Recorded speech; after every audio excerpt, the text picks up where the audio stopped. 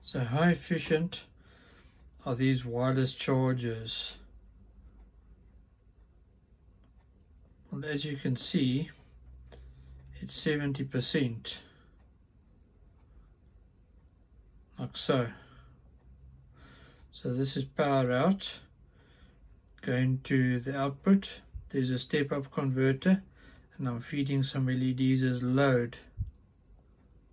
Okay, I'm using a INA219 watt meter to measure what's coming out of here.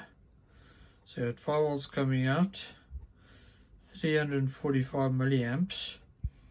What I'm sending in is 500 milliamps.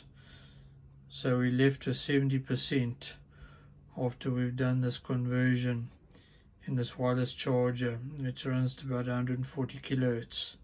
So there you are, they're 70% efficient. Right, we're done here. Thanks for being here. Take care. Have an awesome day further. I hope you enjoyed this little bit of information. Thanks. Cheers.